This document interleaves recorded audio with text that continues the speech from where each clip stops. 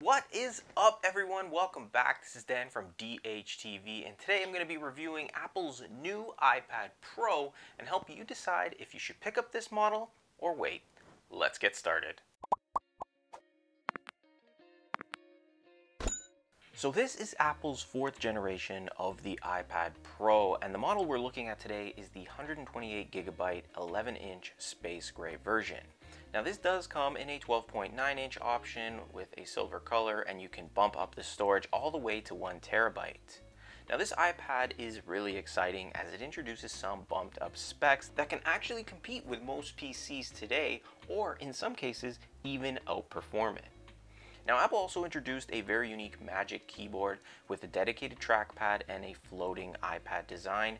This is going to give you that laptop feel with its ability to navigate with a trackpad or a mouse with iPad OS.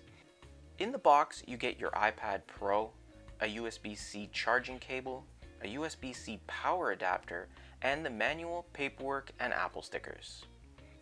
Taking a closer look around the iPad Pro, it has a very appealing design with flat metal edges, very much like the previous generation iPad Pro models and my personal favorite iPhone 4 and 5 models. On the back is the big change, and that's the camera, which is equipped now with a 12 megapixel wide camera and a new 10 megapixel ultra wide camera. Additionally, they've added a Lidar scanner, which is going to be amazing for augmented reality applications, games, and features. You can record video up to 4K at 60 frames per second, and with the bumped specs, you can even edit and post those videos, which I'm really excited to try out on this iPad Pro.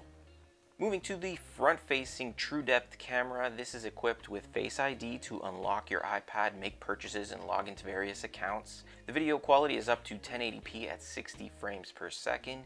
You get all the fun stuff as well, like portrait mode selfies and emojis, and FaceTime for video calls to friends or family.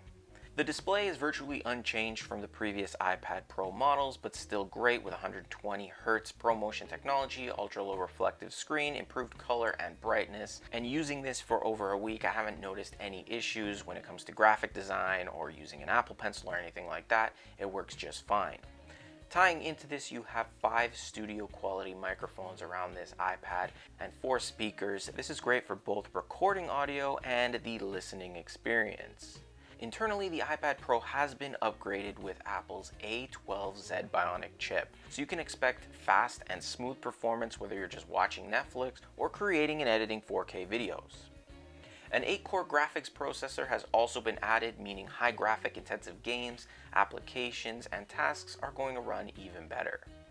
When you combine the A12 chip with the 8-core graphics and the 6GB of RAM that comes standard, you're really going to have a computer, gaming console, and creative tool that's going to get you as close to using your tablet as a PC as possible. In terms of battery life, you can expect 9 to 10 hours of surfing the web or watching videos depending on the model you choose. The Wi-Fi model is going to give you the higher of the two numbers. If you do purchase the LTE model, you can expect the lower. Now this 11-inch model starts at $799 for the 128GB Wi-Fi model, and you can go all the way up to $1299 for the 1 terabyte model.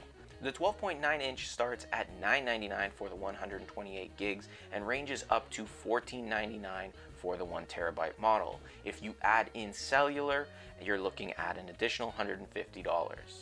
As you would expect, Apple Pencil support, all the familiar apps, features, and abilities are still functional with the new iPad Pro, and even if you choose not to purchase that new Magic Keyboard, which is also an additional $299 to $349, you could still connect a Bluetooth trackpad, mouse, and keyboard to use your iPad Pro just like you would a normal laptop.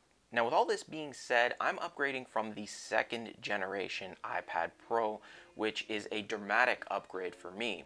Now if you have the previous generation of iPad Pro, I wouldn't recommend this as an upgrade. Yes, you're getting the faster, more capable tablet with a better camera, but the differences aren't enough to justify the big price tag for most people.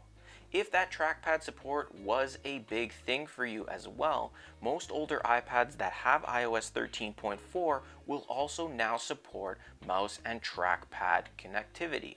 So that is my review of the new iPad Pro. If you guys have any questions, feel free to ask in the comments below. I try to respond to every comment that I see. Also, don't forget to hit that like button, subscribe, and the bell notification button to be notified when I post new videos. We've got many more videos to come.